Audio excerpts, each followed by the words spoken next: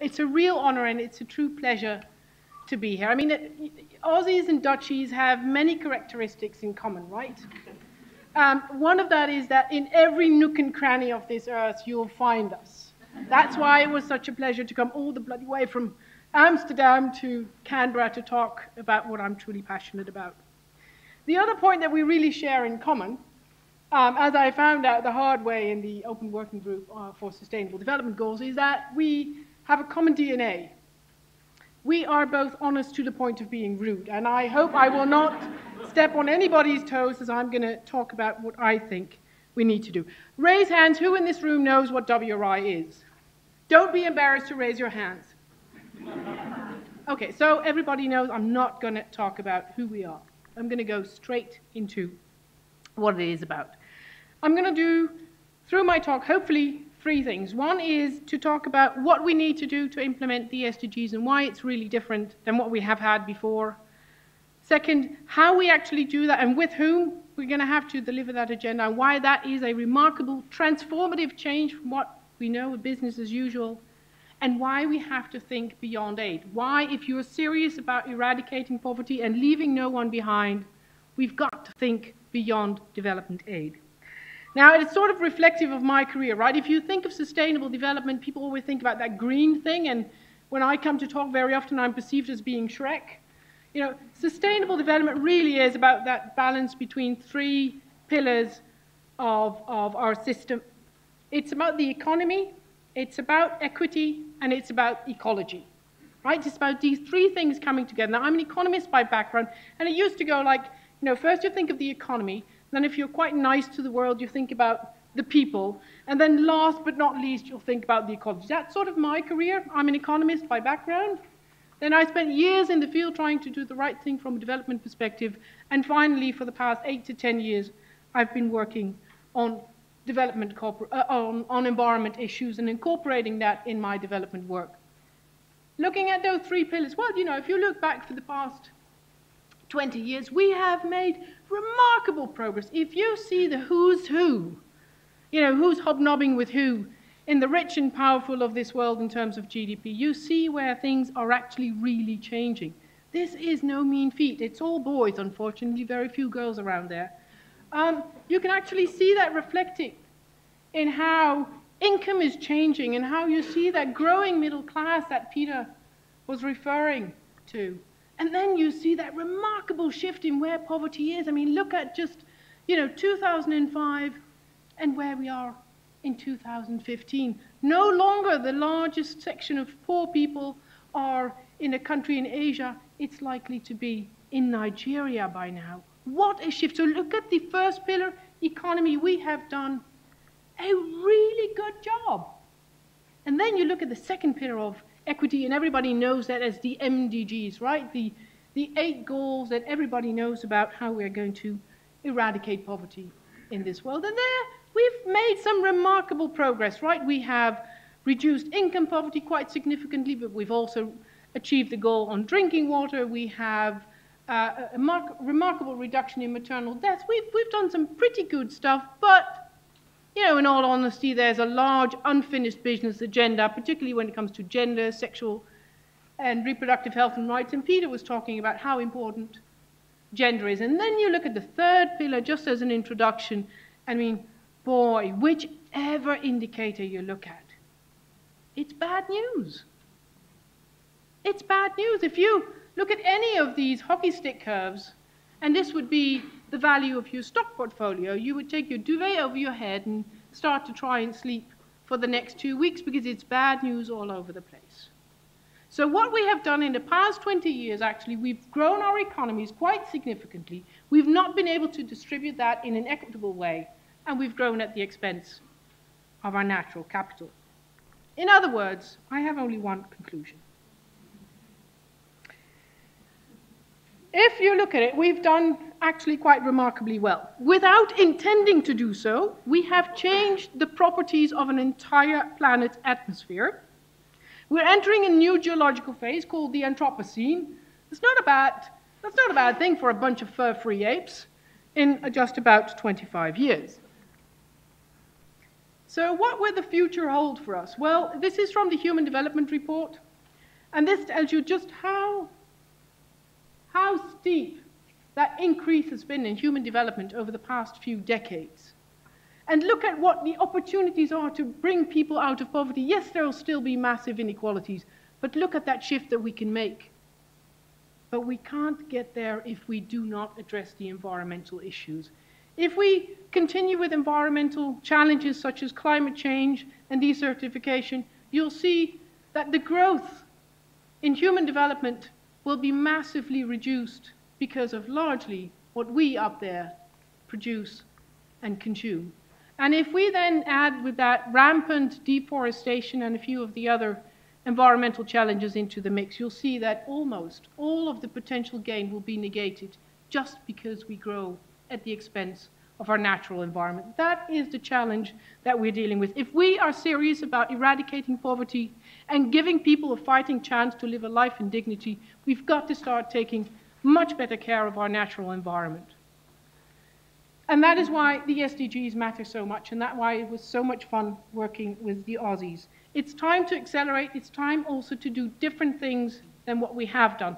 We've done a remarkably good job as development practitioners, but it isn't good enough if we are really to leave no one behind. So I'm going to talk about 5 shifts that I would like to see, people addressing, whether you are in the corporate sector, you're an academic, you're a development practitioner. One thing is that the SDGs are massively more comprehensive in scope.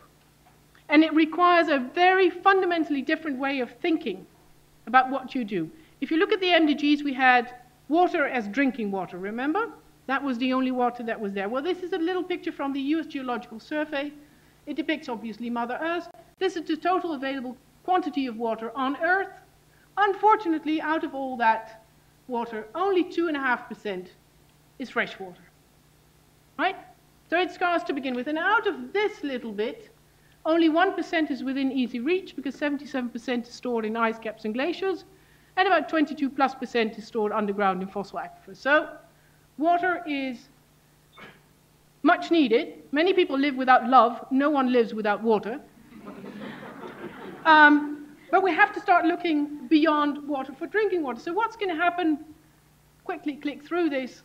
What water dimensions do we need to look at? If you look at it from an integrated perspective and you want to bring people out of poverty, well, where is the demand coming from?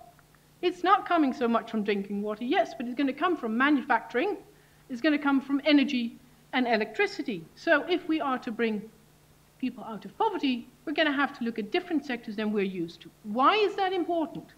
Because water is scarce to begin with, but already we're having 1.2 billion people that live in absolute water scarcity. Absolute water scarcity means that there is so little water that it risks to impede, if not reverse, the development gains that you and I have worked so hard for. That is how scarce it is. That's going to rise quite fast in 2025. So we've got to look at this in a much more holistic way. Now, one of the tools we have as WRI is Aqueduct. Aqueduct, based on 60 years of water runoff data that we get from NASA, and data, talking about private sector, I'll come back to this, from Coca-Cola, that bottles everywhere in the world and has the best water data sets that are available. This is a picture of water in a region that you know quite well. And already you see that 39% of irrigated agriculture is in area of water stress. Where it's colored, that's where irrigated agriculture takes place. Where it's gray, there's no irrigated agriculture of any meaning. 10 years from now, look at what this means. Look at what water scarcity is going to do to food security in this region. But look beyond that and what it's going to mean for people across this globe. Where do you think that the basmati rice in this area goes to? It's exported across the world. 1 kilo of basmati rice, 5,000 liters of water. It's not just a problem for people here. What happens if the rice bowl of Asia doesn't have enough fresh water to cultivate what is needed? Through global supply chains, the cotton that you wear in your clothes, the food that you have on your plate, a lot will come from this region. So what happens here matters for everybody. Often forgotten when it comes to water, energy is a very thirsty business. If you care about bringing people out of poverty, start looking at energy. 1 in 5 energy plants in this region is in an area of water stress. Blue dots indicate hydropower, brown dots thermal or nuclear power plants. Already we have a problem. Let's look at where the future will bring us. So these are the ways of looking at water, and that's how, if you want to grow an economy, the fuel of your economic growth is energy, but the oil in the machinery is water. And in times of scarcity, it is always the poor people that risk losing out. So looking at it from a much more holistic perspective of where you need water. You know, when agriculture and energy need water, they'll have the eyes and ears of the politicians. They're big and they're powerful. When 2 elephants fight, the grass gets trampled. It's these guys that end up at the bottom side of it. So we've got to look at how our economy depends on our natural systems. We can't just grow, we have to grow with respect to the healthy environment. And that is an economically rational thing to do. It's not an add-on. Look at what's happening in China. The equivalent of 9% of its GDP. That's what environmental degradation costs. And China is coming to terms with it. It's no longer just about growth, it is also about the quality of growth and how you make growth sustainable. Why is that so important? Two other examples. This is Brazil and India. In these countries, GDP grew by 39%, and here 120%. Fantastic. Normal economics would say this is a good job. Then you start to look at where human capital has gone. Brazil clearly investing in where do people, in people and in food security. Look at what happened in India. That's a very different story. And then look at how much of that growth has come from natural capital, right?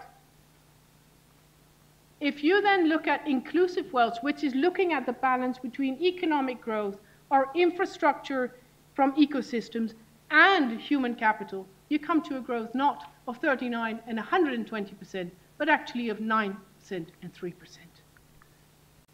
And that is why the SDGs are such a revolution. We forget just how big that revolution is. When we went to Rio+20, nobody wanted this. The Africans didn't want that because they said that environment was a luxury.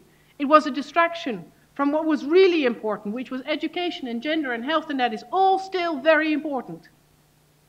But we cannot achieve what we need to do unless we start to look at this. So from one goal, number 7, we've gone to 7 goals that deal with our global environment.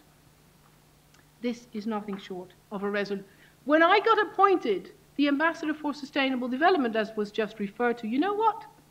My colleagues in the Foreign Office offered their condolences.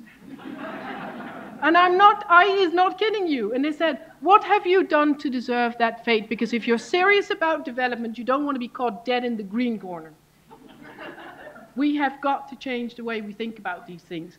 And if you see how all these goals are interlinked, just as Peter said, this is a mapping of how all these goals, how energy, how poverty, how cities, how water, how climate change, terrestrial, they're all interlinked. You know, we can no longer pretend that with just health and education we are going to bring people out of poverty. Life as a development practitioner has just become a whole lot more complex, which is why it's so good that we're having it here in a university. Climate action at the core. I mean, you know, hopefully, what happened in Paris. It was, to me, one of the gratifying moments in my life, seeing, you know, 189 countries coming together to finally come to grips with climate change. We've achieved a lot. We've got financial support, transparency, adaptation, a long-term goal to decarbonize our economies, and a ratchet-up mechanism every 5 years. Why is that so bloody important for poor people? Well, under a business-as-usual scenario, 4 to 5 degrees climate change, what we have now in the Paris Agreement, if you add up all these INDCs, the intended nationally determined contributions, in other words, all the national climate plans, we are still at catastrophic levels of climate change, and this is what we have agreed. We are not even halfway through where we ought to be. So we are going to need very smart policies to make sure we achieve this. And how do we do that? By working hard at achieving the SDGs. Because if you look at the SDGs, almost all of them are climate related, and we've got to start bringing the synergies. Look at food, look at energy, look at inequalities, oceans, infrastructures, cities, jobs, water, all of them have a bearing on energy. We've got to stop this graph from moving on. Who in this audience is younger than 30 years old? Ooh, that's too few! I thought I was in a university. Okay, if you are under 30 years of age, you have never had a month in your life, never a month in your life, that temperature was below the average of the 20th century. And it's not looking good for your future, in case you weren't aware of that. But there's hope. It's a good news, bad news story. Who's heard of the new climate economy report that came out last year, where we were the leading research partner? What does the new climate economy say? You know, traditionally when we talk about climate change, as always when it comes to the environment, it's a cost. You know, it's costing jobs, it's costing growth. Then we had the Stern report and we said, well, it can be compatible with economics, but then only in the long run, because there will be long-term costs. Now there's a report that will actually tell you why it's economically rational to invest in climate action right now. And it looked at 3 different economic systems: cities, land use, and energy, and looked at resource efficiency, infrastructure, and innovation. And as a result, these are 8,000 pages, so if you have a sleepless night like I had last night, go and read that report. There's also a 2-page summary for those that are press-rejected. But in a 3-minute snapshot on cities, urbanization, Peter was talking about this, this is a fundamental transformation of our society. Cities make 80% of GDP, but they're also 70% of greenhouse gas emissions. So what happens in cities really matters to poverty eradication. Take 2 examples, Atlanta and Barcelona. Similar population numbers, similar per capita income levels, and then look at how these cities are built. One urban sprawl, one connected, condensed cities. And then look at the carbon emissions per capita. What a massive difference it makes. How you build the cities of the future will determine whether we lock in the right path or the wrong path. Another example, China and the US. Of course, China keeps telling the US, come on, your per capita emissions are about 3 times as high as mine. Then look at what's happening in Beijing, and look at how New York is doing. How we build the cities of the future and how we use innovation for building efficiency, for public transport, will determine the future of mankind on Earth, including poor people in Africa. And it's an opportunity. It's an opportunity, particularly in this region, where urban infrastructure is going to be built at a rate never before seen in history. In India, 75% of infrastructure that will be there by 2050 isn't even built yet. We can do it the right way. We can build cities that are connected so poor people can have public transport to find jobs. We can actually really do it if we put our mind to it. Energy. Can't miss it. Everybody still talks about fossil fuels, and yes, they are still an important part of driving our economy forward. But where it's really happening, where's the excitement? Look at the patents worldwide. All patents in the energy sector, and where the real innovation is happening. It's all in the renewable atmosphere. And it's for a good reason that the costs of wind and solar energy are going down so sharply. Between Copenhagen and Paris, the cost of solar panels came down by 80%. 80% in just a few years. Unimaginable. Greenpeace was right. The International Energy Agency was wrong. And look at what's happening in your own backyard. Look at what's happening in India. Wait, they have now 3 gigawatts of solar panel. In 7 years' time, they want to be at 100 gigawatt solar power. In the world, in total, all over the world, at this moment, we have 140 gigawatts of solar power. That is innovation. That is speeding up. And it's going to lead to more jobs, and it's going to lead to distributed forms of energy that poor people can have access to. That is why climate action and that is why renewable energy is so important for the agenda we care about. Equally, obviously, deforestation. I mean, I just can't believe the statistics. You know, think of how many soccer fields of tropical rainforest have been chopped down as I'm here trying to talk and make sense to you. It's scary. But look at the opportunities that we still have to redress some of those problems. And actually, Australia is really a leader in this field. I know, and I've seen you do this in East Africa, but also in Timor and some other places, is restoring degraded lands. Restoring degraded lands, rather than chopping forest to make space for palm oils, we can use the degraded lands and put those palm oil plantations there. It brings carbon sequestration benefits. It brings economic benefits to the people whose land has been degraded, and it brings important co-benefits in terms of culture, in terms of loss of biodiversity and how we can address that. This is a win-win-win-win-win. If there's one tip I can give you in AAC, start looking at restoring lands. It really brings also the gender dimension right up front. If you're serious about poverty eradication, look at our natural systems. Last slide from the new climate economy. This is actually the only slide you have to remember of my talk, perhaps. This is the opportunity. They've mapped that in the world, we are going to invest, irrespective of what you and I do or think, about $90 trillion US in infrastructure, in cities, in land use, and in energy. $90 trillion, that's no small money, right? Now you can do that the business as usual way and lock in problems, or you can do that the smart way, the low carbon way. Yes, it has additional costs, to the tune of $4 trillion. That's no small money. I'd love having it. But if you look at the cost of doing it wrong, this is totally affordable. Don't let anybody talk you into the fact that climate action is too expensive and we can't do it.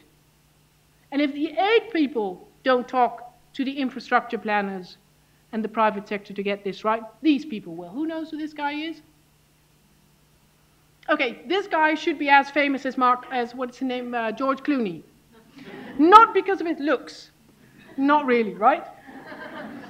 This guy is Mark Carney. He is the governor of the Bank of England and the chair of the Financial Stability Board of the G20. He's one of the most powerful men in the financial sector that you know. And finally, in October, he said, we've got to start taking climate change seriously. Because if we do not address climate change, it will disrupt financial stability and it will wreck our economy. So it won't just wreck your planet. It won't just wreck people's lives and dignities. It will wreck financial stability. I bet you that people are going to take an interest in dealing with climate change now. Role of the private sector. I'm going to skip through this quite fast because Peter has spoken about this quite a bit. Why is the private sector important? I mean, it's a total no-brainer. It's where jobs are. It's where the capital inflows come. It's 60% of GDP, right? So in the negotiation rooms, do you think there was a private sector present when we made those SDGs? Of course not. You know, it's still the elephant in the room. We can't seem to deal with the private sector. Now, I quite deliberately turned my back on the private sector. You know, my dad works for Shell, and my entire family works for the big private sector. And I was the only idiot, after having studied economics, that wanted to do something useful for society. So I left. I'd never worked in business, and I worked in development cooperation. And I've made a complete turnaround. I am totally and utterly convinced that we cannot do what we need to do unless we start to deal with the private sector. The market is not perfect, but they're indispensable in the fight against poverty. How has the Dutch done that? One is purely aid. We have just integrated, as you know, and I think that's happened here as well. We've got the Ministry of Foreign Affairs, and we've got in that same ministry, the Ministry of Environment and the Ministry of Environment, the Ministry of Aid and the Ministry of Trade in one. So you have your traditional aid policies. Then you have sustainable inclusive growth, which is the aid and trade portfolio. This is a hugely important portfolio for poor countries to grow out of poverty. $1 invested in aid for trade brings you $8 in benefits for your average developing countries and $20 for an LDC. Why? Because they're compatible often at farm and factory level, but then the costs rise because of bad procedures, because of customs, because of broken infrastructure. All of that needs to be addressed if you want economies to grow out of poverty. So that is a big part of what we do in the Netherlands. There's private sector support, such as the national private sector, and how we work with SMEs in developing countries. And yes, then we have the multinationals. So of course trade for aid is extremely important. There can be no misunderstanding about it. And part of that is just aid. And then there's this growing portfolio, at least in our case in the Netherlands, of public-private partnerships, which is an important vehicle to really engage the private sector, to bring them on board, but does it always work? We've just done a major study with empirical evidence. Does it work or does it not work? And it's really a mixed bag, despite my best hopes. We've seen too little evidence of effectiveness on the ground. We've seen that there is a huge interest in resource sharing, but much less interest in risk sharing, let alone revenue sharing when things take off. And we have seen that when it comes to it, there's hardly really any scientific evidence of counterfactual that it really works. Nevertheless, why am I so keen still, despite all this, to work with the private sector? Because they have seen the light of day, much more so than most politicians have. This is the World Economic Forum. That is not the grey woolly socks brigade, right? This is the pinstriped suits, the CEOs. What you have here, the likelihood that a risk emerges, and here, the impact that a risk would have from a business perspective. What does this tell you? How interesting. In the top risks, the top 10 risks, climate change, water crisis, biodiversity loss, they are seeing that this is a threat to their business continuity. This is not just about the birds and the bees. They're doing this because they see that there's a business case of doing it very, very differently. Top 10 risks. Wow. This is on the mind map of your average politician. And surely, for the private sector with global supply chains, they see that too. Did you see what's here? The pinstripe suits? Water. I was talking about that. Climate change, extreme weather events, food crisis, profound social instability. And these things obviously all link. And if we don't address these will continue. That's why, for example, in the Netherlands, we have the Dutch Sustainable Growth Coalition. That's 8 of the largest multinational firms, Unilever, KLM, Shell, DSM, AXO, that actually work together to develop sustainable business models. And we're trying to help them doing that. If you work with the private sector directly through public-private partnerships, it is crucially important to work with transparency and accountability for results. That's how, as WRI, we try to engage with the private sector. One example I wanted to talk about is food loss and waste, something we never talk about. But 1/3 of food produced for human consumption is lost either at the fork or at the farm. Most of it actually at the level of the fork. That's you and me, guys, right? What that means, a loss of 940 billion each year. Just think how you could invest that in human prosperity if we were to address that.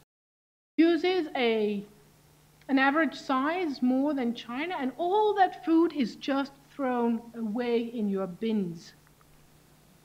If food loss and waste were a country, it would be the 3rd largest emitter. We can do something about this, and the only ones that can help us are either the consumers or the producers. That's why we have a goal on sustainable consumption and production in the SDGs, and this is critical to address if you're serious about poverty alleviation. The 3rd largest emitter in the world. Fragility and conflict. I've got bad news for you. The easy job is over. Not only has it all been much more complex now with the SDGs, but where we find the poor is actually a sea change. We've dealt with the easy bits. Now we find poor people largely, in fragile areas where they are hard to find, hard to reach, and hard to bring development to. But what is fragile needs to be reconsidered and rejigged from a different perspective. It's not just politically fragile, where you have lack of participation, lack of accountability, human rights abuses. These are crucially important, politically fragile. But there's a much bigger center of people that actually lives in countries that are environmentally fragile. And it's especially those here in the midst, no less than 258 million people that live in places where there are overlapping vulnerabilities that we need to address, and they're fundamental if your investment in poverty eradication are going to. Let me give you the example of Syria. It may be slightly far from your rent, but it had major and global repercussions. Syria. You know, global pundits saw this as a crisis out of the blue, and I don't know if there are any diplomats in here, but ask my Middle East colleagues, and they never saw this coming. But the signs of distress were already there long before the crisis erupted, because from 2006 to 2011, 2012, Syria suffered its worst droughts in modern history. What happened is that 75% of crop yields failed completely, 80% of livestock died. The relatively prosperous farmers up in the north here migrated to the cities. Why did they have to migrate? Because they were, I would almost say, with criminal policies by the Assad regime, driven to an area heavily subsidized with water-intensive crops such as cotton and wheat, unsuitable for the area, and then the drought hit and they had nowhere to go. So what policies you have and then what happens with climate change has a major impact. Then they went to the cities trying to find for jobs. But of course there were Palestinians and there were refugees from the Iraqi war, so it wasn't easy to find a job and they relied on food aid. And then what happened, something even further away, a drought in Russia. A drought in Russia that drove up the global wheat prices because of scarcity. And what did the Assad regime do? It sold off its strategic stockpiles to cash in early on the price rise and buy arms, and it had no food left in its stocks to feed the hungry people that came migrating from the north, 1.5 million people. It's never the sole explanation for war or strife, within or between countries, but it is becoming an increasing threat multiplier. Biodiversity loss, desertification, climate change, water scarcity, it is driving people to move because they have nowhere else to go. That's why, for example, our water analyses are being used by national intelligence agencies. Taking it a little closer to home here, the Indus River Basin, this is by far the area where you see the groundwater level dropping fastest, by about a foot a year. It's a highly food insecure region, but it's also a politically unstable frontier. I lived many years in India, loving it very much, but I know also just how tense that relationship is. So that's one side of the border. Go to the other side of the border. Here we are at the border of Bangladesh. Why do you think they're building this 8-meter high double barbed wire wall? Not because they think that Bangladesh will come to war, but because Bangladesh is ground zero for climate change, right? It's 150 million people, sea level is rising, so water is coming up from this end, and water is coming up from that end in one big bathtub assembled, is called Bangladesh, because of glacier melt. People have nowhere to go. What's going to happen with 150 million people that are so vulnerable to flooding, with communicable diseases and waterborne diseases that come with it? That's why India is building this wall. And that is why we have to start looking as diplomats to climate change, to sea level rise, and to what it takes. Because this is not the only country, obviously, where this is going to happen, but it will happen, particularly in your backyard. Same here in terms of climate change and food security. And it's going to be picked up also by the business. Huh? This is Maplecroft. This is a risk analysis company. They do this for commercial reasons. 32 countries see an increased risk for conflicts, but it includes emerging markets such as Bangladesh, Ethiopia, India, Nigeria, and the Philippines. It isn't just far away, small places that will have no global ripple effect. Now, whether we like it or not, this is going to be increasingly our reality. Perhaps not as direct as this cartoon suggests, but lack of participation, exclusion, rising inequalities, and environmental stress not only have an economic impact, a real economy impact, it has global political imbalances as a result. Last but not least, universality. When we embedded universality in the Rio Plus 20 document, nobody knew what it was. So we had many discussions. What is universality? Is just, we do more of the same because we haven't finished our business yet? Or is it the MDGs, but they're not having poverty, but going to 100% poverty eradication? This was what most people thought we should do. And it took a long while before we started to see universality as a shared destiny, as really looking at what it takes, not just having 7 goals for the South, like the MDGs were health, education, gender, all the things that the South needed to do, and 1 goal for the rich, which is funding all the 7 goals in the South. This is really about how the North and the South are interdependent, and we need actions by the North, by the developed economies, to benefit the South, and we need actions by all benefiting all. Actions by the North, for example, one of these, addressing food loss and waste. Collective change, clearly climate change. One of these interlinked challenges in isolation.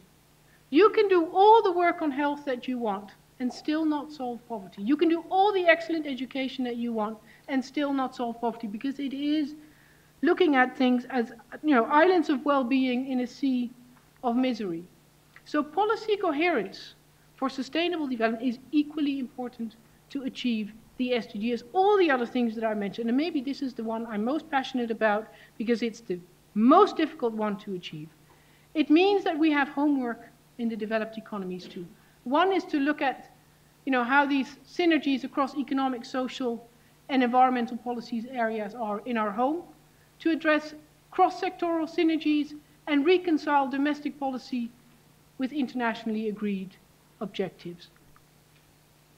That's not as easy as you think it is. Development cooperation is as important making sure that you've done your homework is as important to alleviate poverty as being a development practitioner. This is the Netherlands.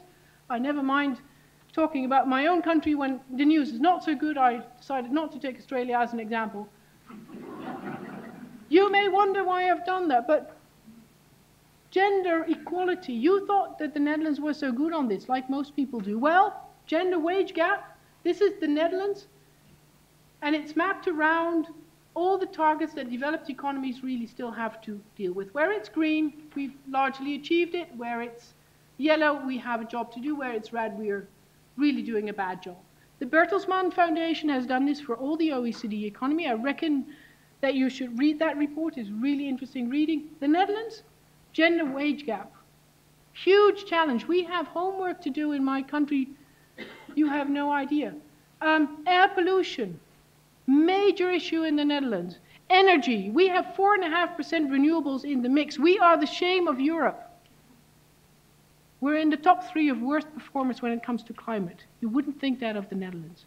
So, from a development cooperation perspective, I care a lot about my own politicians, about what my Ministry of Trade is doing, what my fiscal incentives are, and that's why I talk so much about all of these issues, because in the end, if I do not get my own house in order as developed economies, we cannot lift people out of poverty. And then, of course, there's this huge inequality in how we are sharing the natural world. This is partly due to climate change. I think Australia has 28 tons CO2 emissions per capita, which I think is fairly high. The Netherlands is no better, don't worry. But we've got to start thinking about all these issues, about the balance between economy, equity, and ecology in a balanced way. And we are literally in this boat together. It's the way the developing economies are seeing it. It is the way the world really is. We are so much more integrated and interdependent now, whether that's through terrorism and trade, whether that's through communicable diseases, whether it's Zika, bubonic plague, SARS, avian flu, whether it's social media, foreign direct investment, and global supply chains. We are completely linked to each other, including through climate change. And that means we are going to have to address the footprint that we have as Western economies if we care about lifting people out of poverty and leaving no one behind. We cannot sustain this going forward. We're going to have to look at our lifestyle. We're going to have to look at the way we produce and the way we consume. And sustainable consumption and production is not something that most development practitioners look at, but it is absolutely vital to make sure that we have a planet where we can all survive. So this is not, if you hadn't gotten the message yet, a Southern development agenda where they do the jobs and they change their policies and somewhere in the north we dole out some money and get the thing fixed. This is a global political economy challenge that requires all of us to act, requires all of us to look at the political economy of how decisions are made at the global scale, at the national scale, and at the local scale, whether these decisions are transparent, who's participating in these decisions, and is there accountability for action. So we're going to have to see something very different from developing countries reporting to the financier to how we're in this together and how our policy coherence for development is actually going to change. We're going to all have to report on this, by the way, because this is not something that I thought of. This is embedded in the SDGs with a separate target under Goal 17. We're all going to have to report on policy coherence for development. In conclusion,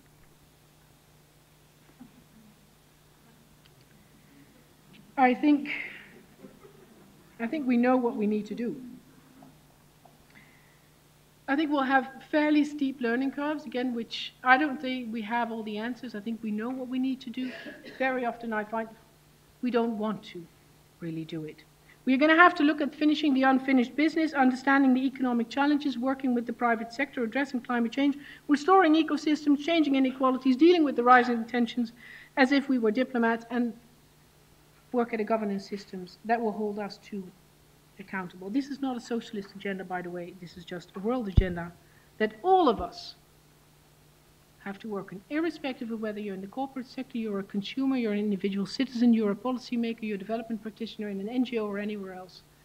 This has got to involve everybody. And if you think that you're too small to make a difference, start to sleep in a room with a mosquito. All of you have something to do and something to contribute, and you owe it to your children to actually get a job done. Thank you so much. Thank you. That was just a beautiful presentation. Thank you so much. My name's Jo Hall. I'm a PhD student at the ANU. I wanted to ask what your thoughts are, please, about how this is all going to get monitored and measured, and what's going to change in the way that, like you were talking about, how are we going to measure policy coherence? So what are your thoughts about how that is going to be, given the complexity of this agenda?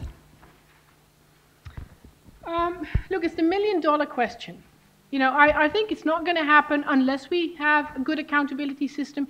Are the SDGs fit for purpose in that sense? No. I'll be very honest. If you look at the targets, many of them either have no deadline or they have no quantifiable goal. So we're going to have to make that. We don't have the metrics yet. I mean, we're working now at developing the metrics for how do you measure policy coherence, what is your baseline, and how can you start tracking progress. I do think that developing countries will push very much for this. Certainly when it comes to policy coherence for development. If you want buy-in from the G77 to do what is right, and in the end, as I said, we're going to be impacted if the SDGs do not get implemented, they will demand universality to become real and tangible. So we have now a compact of a number of developed economies that have some skin in the game. Sweden, Finland, France, Switzerland is considering, will all report to the first meeting of the high-level political forum in July of this year with a voluntary report how they're implementing this agenda domestically and how they're looking at the transboundary implications of their domestic policies. So we are helping them to prepare that, to develop the metrics. Not easy, but it's getting there. I would hope in a year from now someone else will stand here and say that we've made measurable progress. If not, wield the whip, please, as civil society, academics, and whatever role you are, help keep your own government and the UN accountable. Hi, I'm Jenny Goldie from various NGOs that are dealing with population, energy, and climate change. Thank you for an excellent speech. I agreed with everything you said. But there were a couple of omissions, and I'm wondering if you could comment on it. Climate change is said to has the potential to negate all the development gains that we've had in the last decades, a few decades. But what about population growth? We're anticipating another 2.3 billion people by mid-century.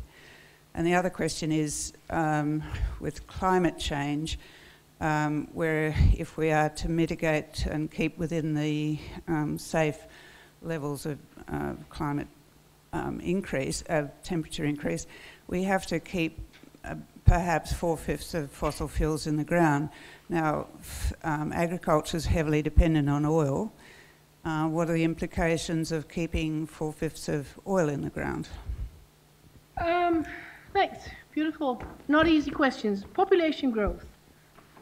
Look, certainly when you're more people, when you're 9 billion, it's going to be more of a challenge to do it in the right way. But frankly speaking, from my perspective, I would never enter any of these issues from a population growth perspective. Why? Because for me, fundamentally, this is about sexual and reproductive health and rights of women. That's where it has to start. Every woman in this world should have the right to choose with whom, when, and how many children they have.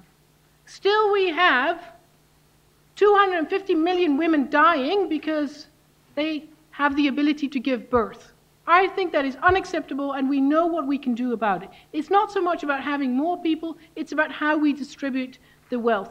My footprint is much higher than probably 250 Africans, right? So I am keen to address population growth, but not from the perspective that we should start controlling growth, because that's very often now coming from poor economies where there is little choice for women to make. It's got to start with giving women the right to have a dignified life and to exercise the rights over their own bodies and their lives. And then, yes, through that you'll see a remarkable reduction in population growth. On stranded assets, look, it's very, very clear. If we want to address climate change, we are going to have to keep a large part of the fossil fuels that are now on the balance sheets of the oil and gas companies in the ground. It's as simple as it is. Is that going to be easy? No. Is it going to be damn painful? Yes. Let's not forget that these are major employers, that a large part of the stability in the stock exchange is because of the oil companies. So you need a transition. Will that have repercussions for agriculture, but also for the energy sector, for transport? Yes, of course. But as Peter was talking about innovation, as you saw in the patents, where is change happening? Where's innovation happening? It's not in the brown and in the grey economy. It's in the green economy. We will find those solutions. With agriculture, you can do a lot with distributed energy, such as solar energy. Can we do it everywhere at a scale that is needed? No, not yet. I'll be honest. Right? Will we be still using fossil fuels? Yes. Should we phase out as fast as possible? Yes, please. It's not going to be tenable the way we do it now. Thank you so much for a challenging, inspiring and really pleasurable presentation to listen to. I can't wait to have it up on the website and send it to my kids' college so their science teacher can present it to all of them. My name is Paria Short. I come from a small natural capital consulting company in New Zealand called Terra Moana. We take, as we are building work in the ocean, seafood and fisheries sector, we try to take this economic equity and ecology triangle as our foundation for approach. One of the things we've been looking at over the last year or so with the development and confirmation of the SDGs is, I guess to use a Kiwi expression, what's the sweet spot? What is in the SDGs, or 17 of them, what does it look like for the implementation of them such that you get economy, equity and ecology together in a way that doesn't keep the economic development for poverty alleviation going to the extent that it's just economy the whole way and the other two, for all sorts of reasons, get left behind. It's very important in the fragile countries we work in, particularly in oceans and seafood and fisheries. Thank you. Look, what's the sweet spot? I wish I knew. You know, I would give my life for it. And there just isn't an easy answer. I think it starts very much with really raising the awareness. I think we still work from an old-fashioned, I would almost say fossilized mindset. We're all still very siloed, whether we are development practitioners or diplomats or private sector. We don't connect the dots very well. So for me, it's very much about bringing that analytical framework together, raising the awareness, learning how to best do it. We're going to have to take risks. We don't know what the best solutions always are. So learning to live with risks, sticking your butt out, sometimes doing it wrong, but then trying to get it right. And very importantly, looking at co-benefits. It's a narrative where I think there's so much to do. If you look at restoration, we have framed that for the longest time as I remember as environmental conservation, I would almost say, right? This is about the birds and the bees. But conservation isn't the only angle. If you look at restoration, this brings economic benefits very often in communal lands, also carbon benefits. So trying to find entry points where you really can work on the three different strands of sustainable development. And when you look at it, when you open your mind and your mindset, there are actually many of those